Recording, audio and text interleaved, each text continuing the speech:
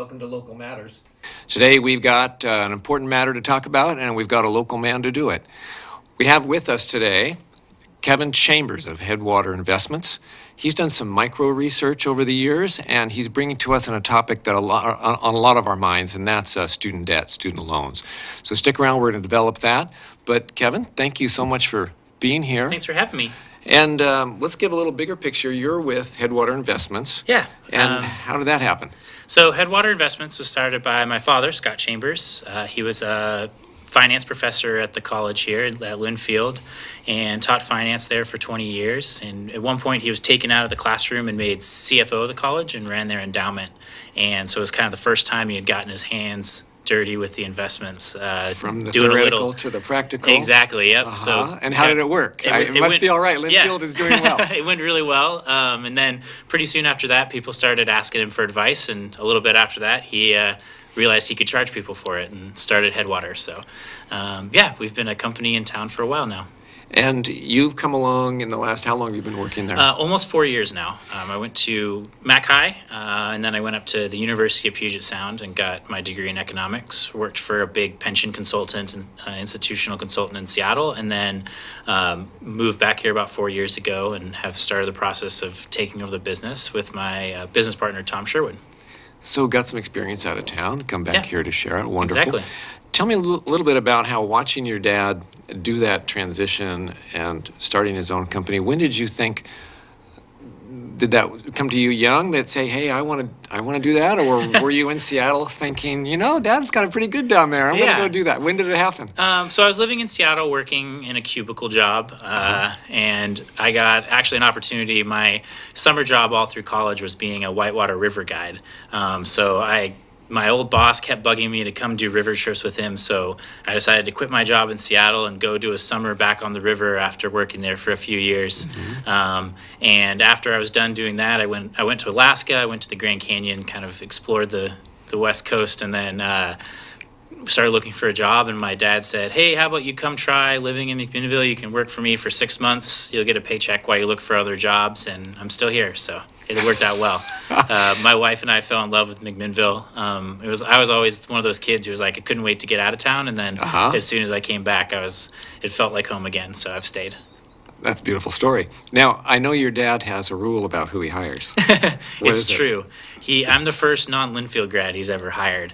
But I found a little loophole. Yeah, right. I went to the Linfield pre-K, so I said I was a graduate. And you graduated from pre-K? I'm pretty sure, yeah. You didn't ask for a transcript? No. Okay. Well, I'm glad you're here. It's great Thanks. to have you in town. I've gotten to know you through Rotary. We're both, you're a Noon Rotary. Yep. I'm in Sunrise Rotary. And yeah, we've been proud to sponsor this Peace Village that happened out at the Space Museum. It's pretty cool. Yeah, I think that's going to be an ongoing thing. And I've just heard some really great things about what happened there. Yeah, I guess we were, I think, the second biggest in the state of Oregon, and this was our first year. So that's pretty cool. Yeah. We got a lot of momentum behind it, so hopefully it continues. All right. Well, let's talk about your role at Headwater. You have kind of a nice niche, it sounds like to me. They say, hey, Kevin, go do research. Exactly. And you get to find what's interesting to you, what matters to your clients and to the markets. So, well, yeah, what everybody wants to know, what are the hot tips? What should I buy this afternoon? I've got my broker on the phone. Well, I don't know if I can give you too much good advice on that. We're pretty conservative. We're not kind of investing into individual companies or anything. Okay. But one of the things we're looking at right now is it might not seem like it in a lot of the things that you read in the paper, you watch on TV, but the U.S. economy is the strongest in the world right now, and that's a good thing. If you look at Europe, you look at Japan, they have a lot of problems with their economy. The U.S. is really strong, and that's been true for the last 5 years. We've seen a huge run up in the stock market. It's at record highs, and so what we're worried about is what's going to kind of maybe mess with that status quo. And the main thing we're looking at is the rise of interest rates. So you might have heard the Federal Reserve has been rising interest rates very, very, very smallly. But what we're worried about is when interest rates start to go up even higher. And that's a good thing for a lot of people. Wouldn't it be great to go to the bank and get 5% on your money instead of 0? Go down to First Fed or whatever and be able to get a return. But right now you're getting nothing. But as those interest rates go up, we expect to see a little bit of a drawdown in the stock market. And that's mostly because people haven't been able to get any money, any return anywhere else. So there is no kind of safe money right now. You have to put it in the stock market if you want to get a return. And as soon as there is more return in bonds and in your bank account, we'll see people take money out of the stock market and put it back in that safe money. Is that kind of the only game in town right now, driving the prices artificially up? Is there a price to earnings issue right now? Yeah, so there are. I think a lot of experts do think that the stock market's a little bit overinflated right now. It's mostly because of that interest rate phenomenon. Okay. All right. So I didn't get a tip there. Sorry about that. But you say the economy is strong. Watch out for interest rates. Yeah. Any concerns? Anything like, be careful here. Well, we're going to talk about some of those things today, about student loans, student debt, and the different kinds of problems you can get into there. All right, let's go for it. Okay. Yeah, so I think student debt's a really important issue right now. If you are at home and if you have a grandkid or a child who's getting ready to go to college, it's an issue that they should be very aware of, their parents should be very aware of, and it's an issue that's plaguing a lot of people right now who have already graduated and have big student loan. You hear this word crushing debt. Yeah. Don't you hear that a lot? You do. And it just feels like you never get out from under this. It's going to kill you. So the average student graduating today has about $30,000 in debt when they graduate, which is a lot, especially if you're just starting off in your career and you already have this big debt burden on you. So there's been a lot of studies that shown that students graduating with big student debt balances are a lot less likely to buy a house. They're a lot less likely to even be able to move very easily because they have this big debt burden. They have these payments they have to make. It's a lot harder for them to kind of move within their life and start a family. Is that being postponed? I guess is it's being put off. Yeah. It's another thing in your budget. When you're making your monthly budget, you have your rent or your mortgage, and you have to pay your student debts, and student debts never go away. So it's not like any other debt, credit card debt, any of those things. Through bankruptcy, you can get rid of them. Student debt never goes away, even if through bankruptcy. So they're going to be with you for a while unless you can pay them off. So going into this, people might be thinking, well, I'm not going to do that. $30,000. How am I ever going to? I mean, the problem is that what's driving it is the cost of college. So we've seen a huge run up in the cost of college, up 200% or something in the last couple decades. And what's driving that? It's a lot of things. If you look at institutions are adding a lot more amenities. So you're seeing a lot more people go to private colleges. That's where you've seen the biggest run up. So, and when you go to private college, you expect to have a nice dining room, you expect to have a nice facilities to work out in, and that type of thing, and those are expensive. And we've just seen a huge increase in the prices. And what's been driving that, it's kind of a chicken or the egg thing, is also student debt. So people have been able to get a lot of debt, and that allows the institutions to charge more. Wow. And there's another thing I've heard about the high cost of college, and that is that one way to economize is have a higher student-to-teacher ratio. But colleges really try to hold back against doing that. And so they don't have the freedom to reduce to find efficiencies. And reduce probably their biggest expensive item, which is the payroll. So they really can't do that. So that may have something to do with. Interestingly, another really big part of their expenses is their campuses. So if you think about normal businesses, they don't have huge campuses. If you think about even a small college like Linfield, they have a huge, beautiful campus, which is a great place to go to college. I went to Puget Sound. I just graduated with my MBA from Willamette, and we have beautiful campuses, and they're beautiful to walk around. You get to go sit out on the lawn, but that's expensive.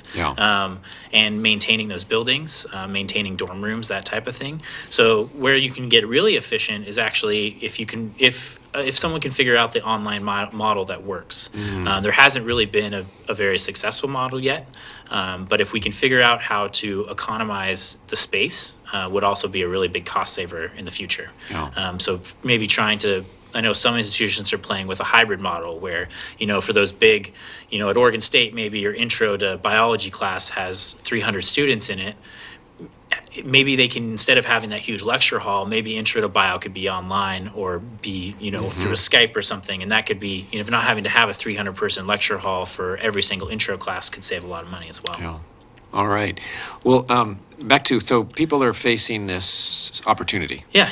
Or they're concerned. So Yeah. how do they start into this? Yeah, so maybe we can go to the first slide that I brought. Okay. So these are the different types of student loans we have.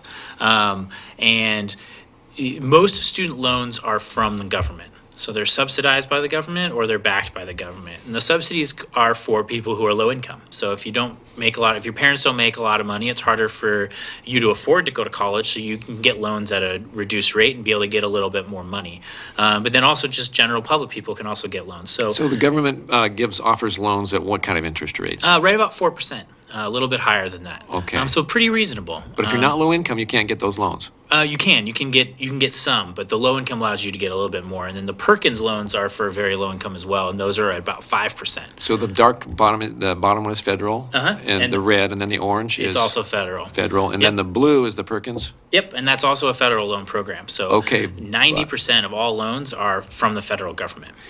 A little higher interest rate. Yep. Because you're not low income. Mm-hmm. Okay. And then the top section, that 9% up at the top, is actually private loans. So that's from a bank, from a credit union. Mm-hmm. And those are a little bit scarier because they can charge pretty high interest rates.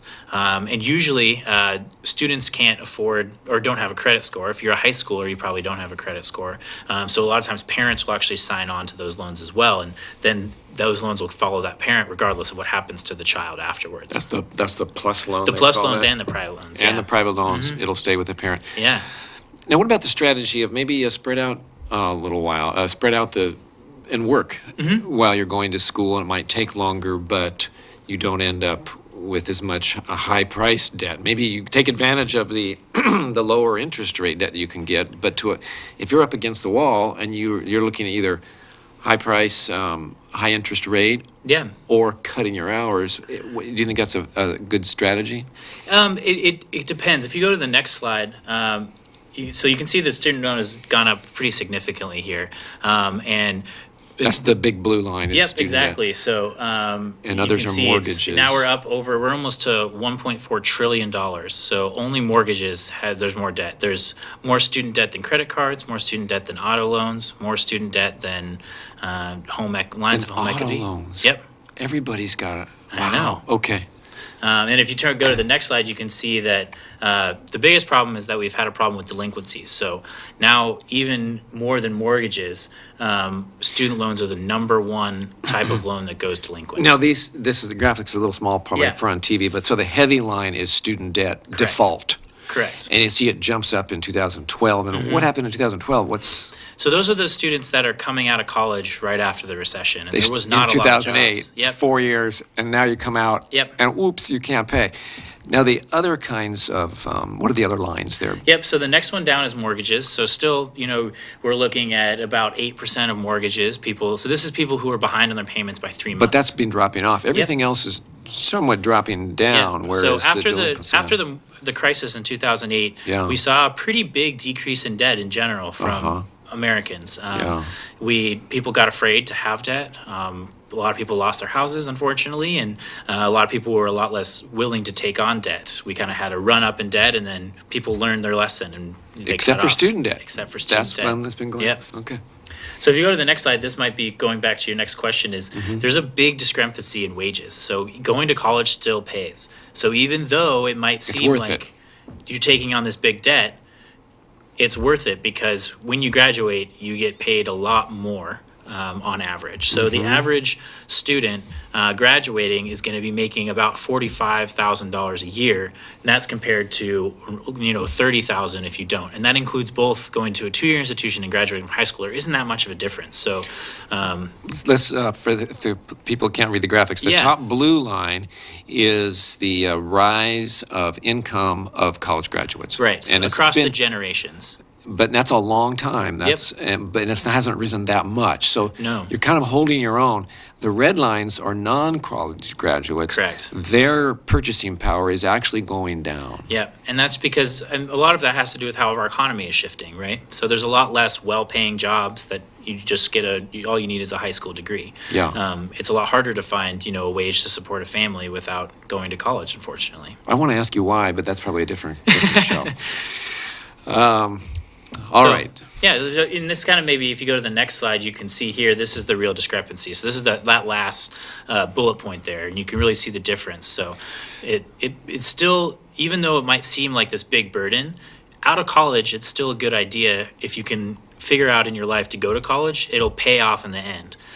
Something just jumped out at me here, Kevin. That is, so we've got the top blue line, the graduates of four-year college, 45,000. Two-year degrees average 30,000, but that's not. High school graduates are getting 28,000. The two-year degree doesn't seem to be adding much to the annual income. Unfortunately not. So again, it's going to be very dependent on institution. These are all national averages and regional differences. So here at Temecula, I'm sure we're doing better than that. I hope so, yeah. Yeah. And I'd be interested to look at their data to know. I haven't looked at it, but and it depends on what you study as well. There's a lot of really good two-year programs that are very determined to get you a good degree. Yeah. Unfortunately, there's some that are not that useful. So, for example, one of the ones that is touted often is leisure and hospitality degrees. You can get a two-year degree in learning how to run a hotel. Yes. And most of the time, that doesn't give you all that much more of an advantage over students who just come out of high school and are go-getters. And can get that same job without the degree. Okay. So if you go to the next slide, this is just a little bit more. So this is having a career track job. So this might make a lot of sense if you think about it intuitively, but going to college really puts you on the track to having a job where you can get promotions. You can kind of figure out what you want to do with your life and go up a track. And then it's a lot harder if you don't have a degree. But this is where we might separate a little bit with the two-year degrees. You are more likely to get a job that you're going to be able to work up in. So a career track job. Start at the same salary as a high schooler, but your promotion is going to be a your lot future easier. Is better with that two-year degree. Okay, I'm feeling a little bit better about that. And then unemployment as well. So you're more employable with a two-year degree than just a high school degree. Yeah. And you're even more employable with a college degree. By 50% here both times. Okay.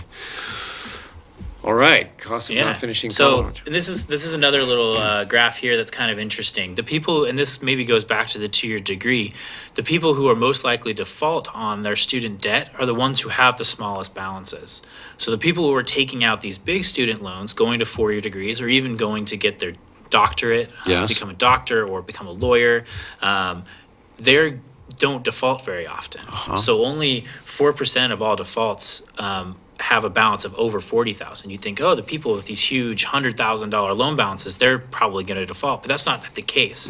It's these people who are going and getting degrees that don't actually give them that much more in the job market. And their debt may be $10,000, but that's a pretty big debt if you're not making very much money. If you're working at a fast food place or something, and you're making minimum wage, then you go to this college that says we're going to give you a degree, you'll be able to get a job, and a lot of times that's not the case, especially when we were coming into the recession and that type of thing. There weren't a lot of jobs to get, so people were getting these student loans, sometimes going to for-profit colleges, which is probably a whole nother discussion.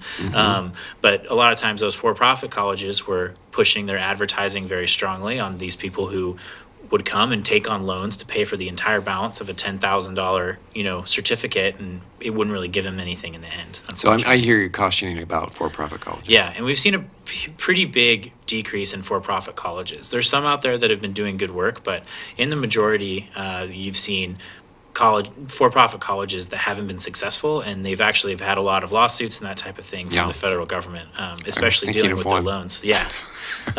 So we're almost getting down with the slides, but this slide just talks about it's important to choose your major when you're going into college. So if you have a student that's looking at college, it is really important. They might only be 18, 20, but they need to start thinking about what they want to do when they get out of college. So as I mentioned before, you can see in that bottom, that's the bottom of the graph there, it says leisure and hospitality, and that's so 63% of people who have majored in leisure and hospitality are working a job where they don't need their degree. I see. So that's working at the front desk of a hotel and working up there. Where if you go to engineering or education or healthcare, those are places that there's big job demand. Yeah. And there is you need to have that degree to have that training. And so they have really low levels of unemployment, and they're almost all working in a job where they need to use the skills that they've learned in college. Kevin, there's a lot of discussion about, do you go to school to learn to make money, or do you go to school to get educated in that broad sense of liberal arts? And people come out with degrees and don't do very well on getting a job, and maybe they wonder why, or their parents wonder why, or other people wonder why. Where are you in that discussion? Yeah, so it kind of depends on your situation and what school you go to. So there's actually a really interesting article that I found just this week. It was by 538 Economics, which is a website that does a lot of data research. And they did a study where they looked at liberal arts versus kind of more practical skills. And actually it was interesting. The liberal arts degrees gave you a broader education. And if you just stayed with that liberal arts degree, you didn't do very well. Yeah. But those students were much more likely to get graduate degrees. And once they got their graduate degrees, usually in a more specified, specific field, they came out ahead. They were making even more money than the people who just maybe did engineering and just stopped at a bachelor's. Okay. So you can still do the liberal arts degree, Yeah. get that base knowledge, but then know that if you want to succeed in the marketplace, it probably means going to get a graduate degree as well. Okay. Good advice. Yeah. Graduate degrees, usually 2 years. Yeah. So if you want to have that broad education, it's going to take you longer to come out with something that you'll also be able to And so this is the last slide here is just talking about, again, talking more about the 2-year college. So you hear a lot about community college, free community college, and this is data going back. So we just started doing free community college recently in Oregon, and there's been talk at a federal level maybe making that policy. However, historically, it's not been very successful of students going to a 2-year degree and then finishing a 4-year degree. What you're saying is right here on this chart. Let's break it down a little bit. So after 6 years of following students that have entered a 2-year institution. Yep. Right? So this is looking at students that started community college in 2010. Okay. 45% are no longer in college. Yep, that means they've dropped out. 6 years later. And what's the next level? Yep, the red one there is they're still enrolled at that 2-year institution. After 6 years, maybe taking just a few classes, and they haven't finished a 2-year degree yet. And what percentage is that? About 16%. Okay. And then 9%, that's what I was talking about at the beginning. Those are the students that have actually gone on from that 2-year program and finished a 4-year degree. After 6 years, only 9% that started at a 2-year institution have graduated from a 4-year institution. So that's, starting at Chemeketa and then finishing at Oregon State. But this is a national statistics. Exactly. Again, they're not local. Correct. And then I'm thinking Chemeketa does the biggest part at the top, that 27% there, that means that they completed their 2-year degree.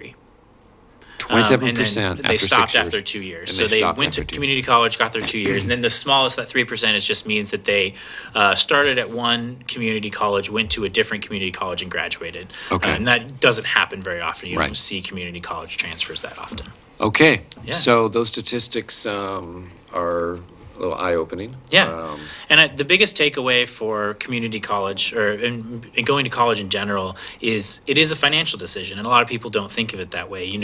I remember when I went to go look at colleges, I was looking at what looked cool, or I know a lot of my friends wanted to go to a school that had good sports programs, wanted to go to U of O to support the Ducks. And you really need to think about it as a financial decision, because it's something that can affect you for your whole life. So there's a lot of resources online that you can find out what you can expect to get in financial aid, if that's scholarships or whatever from that institution. And there's a lot of things to do, a lot of places to look out on the internet to find out exactly what you can afford to pay for college, what you should be paying for college. You don't want to get overcharged, because that happens also sometimes. Anything else on student debt? No, I think that's good, unless you had any other questions. Now this, your research and all this that you've been able to bring forward today is a result of people asking you Yeah. coming to you in your work Yeah. and So, saying, I mean, a lot of my job is dealing with customers. So it's dealing with our clients, talking to them about their problems, the things that they're worried about. And whenever I kind of get 2 or 3 people asking me a similar question, for example, a lot of people are worried about student debt. Yeah. You know, we deal with a lot of retired folks, and they come with us because their grandkids are ready to go to college, and they don't know what the student debt thing is. It's a new thing. You know, when my parents went to college, their tuition cost $1,000 or something like that. Yeah. And, you know, mine was $40,000 a year. So, you know, that's a pretty big difference, you know, just in a generation. So this, and again, so I just kind of look into things that people have questions about, people think are interesting, try to find some different stories maybe than they haven't heard before. and you've got a blog Yes, I do. on your website. Yep, on our website. What's the website? Headwater-ic.com. Headwater-IC, which stands for Investment Consulting. Investment Headwater-IC. Consulting. Yep. And there you have a blog where you address the questions that your customers are asking. Yep. So I try to find something. So, for example, one of my more recent blog posts was about PERS, kind of digging into the investment side of PERS. So a lot of times you hear about all these things happening. We just finished our legislative session. PERS was in the news a lot because they were debating PERS a lot. And I kind of looked at exactly what the PERS is invested in. So there's from a an whole, investment we talk about PERS shortfall, but there's a whole lot of money in PERS. Oh, yeah. And it's one of the invested. biggest public pensions, state public pensions in the country. And so you looked into where's that money being invested. Exactly. And just, I know we don't have time to dig into Yeah. it, but it's a lot of detail. But overall, what did you find on how it's being invested? So Oregon is invested in an investment class called alternatives, and that's things like hedge funds, private equity, venture capital. So These those are more risky. riskier investments for sure, but they're they can trying to also make up get that big gap. return. Exactly. Yeah. And what I was mostly focused on, which is something I'm focused on with my clients as well, is cost. Something that people don't realize is happening in the investment world is a lot of times the fees are hidden, so you don't know where they are. You don't know what you're paying. And I went into the investments that the PERS is paying and found they are pretty expensive. So they're paying a pretty high premium for these riskier investments, but it could pay off in the long run. The last year, they've had pretty good performance, actually. They've outperformed the average public pension, but it could also, if we have another turn down in 2008, if we have another one of those crashes, who knows? If they're invested in those riskier assets, it could be a problem. So the fact that these riskier investments cost more to manage, is that because when, like I called you on I always got to call my broker and Yeah. say, and I was asking you what's hot. Right. That's expensive information because you have to go do a lot of research and figure Exactly. out So what the future is. They're hiring people who do that for a living, and they charge really high rates. So most of these are, hedge funds in New York City, people who make their living trying to predict what the market's going to be doing. Yeah. And the other strategy is, for example, Nevada pays one guy to invest a portfolio of index funds, and he doesn't try to guess the market. He just tries to buy a diversified portfolio, and it's just one guy sitting behind a computer, and that's all they pay. Oh, Pretty that's impressive. a different model. Yeah. Now, I'm curious about this increased cost of fees.